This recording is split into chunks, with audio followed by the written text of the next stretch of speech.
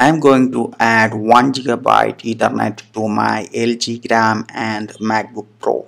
They are thin laptops, so they do not come with a built-in Ethernet port. So I got the Link UE330 USB 3 Ethernet adapter, a Gigabyte Ethernet adapter. To also add 3 more USB ports to my machine. It is very convenient because we can add USB mouse or keyboard to this external USB ports. That's a plus. Also, we can run portable hard disk if we need. I think only one card will only one USB hard disk will be fine with this. This is not a powered USB hub, so that is limited but still useful. And I connected it to my LG Gram. As you can see, it is showing 1 Gbps, but the transfer speed, I tried to transfer very large files and I'm getting only 400 Mbps on this machine. I was curious because in the description it says that no driver required, so I'm getting only 400 to 500 Mbps, and when receiving files I am getting around 800 Mbps. That is a plus, but still one way or the other way I'm getting only half the speed. So I go ahead and downloaded the latest driver from Realtek website. The chipset is a Realtek Gigabyte family controller. So I installed the latest driver for Windows and Mac, and surprisingly I got over 900 Mbps in my LG Gram and MacBook Pro.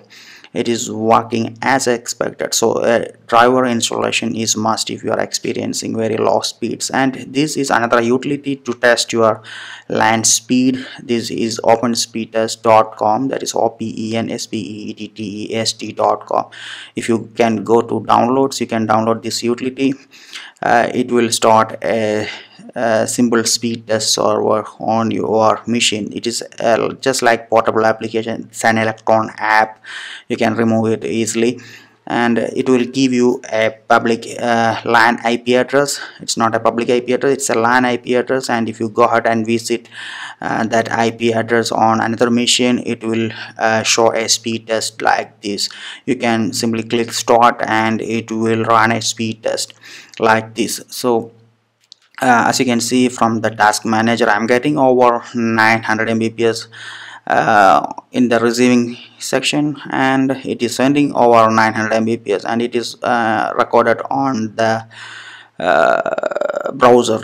So it's a browser based network file transfer simulation or something like that. It will show you the maximum transfer speed of your network. So it's also useful if you connect this to a wireless router and test speeds from different locations. So you can add a repeater or wireless hub nodes to your house and fix your network problems. This is from OpenSpeedTest network speed test server. So I'm using this TP-Link UE330 for more than 6 months now, and it is very reliable. I've so far faced zero problems.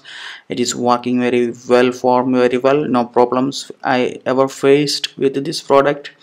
It is highly recommended if you need a low latency experience, because Wi-Fi will add some kind of delay down the road. So even if you having a Wi-Fi 6 router, still it will introduce some kind of lag. So a wired connection is always better than wireless so far. So always use wired connection if you are a gamer or if you care about the internet experience overall. Anyway, check the links in the description for finding the exact product I purchased and demonstrated in this video. Anyway, as you can see, I run a couple of tests and I can consistently replicate the speeds. So I'm pretty confident that this adapter with proper drivers will reach more than 900 Mbps of transfer speed.